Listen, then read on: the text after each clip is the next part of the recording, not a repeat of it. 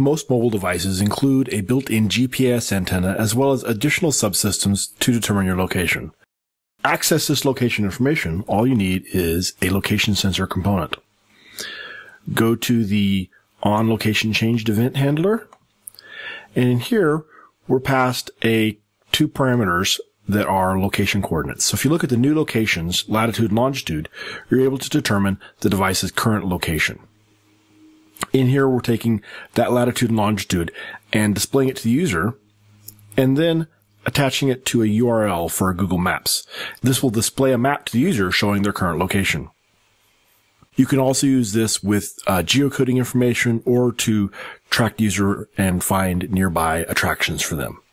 One note is that right now we're just using a web browser to display this map to the user. But new in XE8 is the new map component, the TMap view. And this is a much better way to display an interactive map to users. So take a look at that. This example is not using that just for simplicity's sake.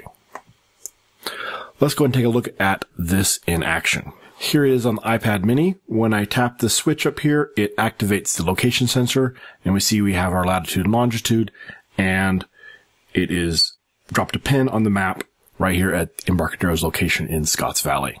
Here it is on Android under Lollipop. Again, we'll activate the location sensor, and this time I'll put down the satellite view, and we can zoom in and see the offices here in Scotts Valley.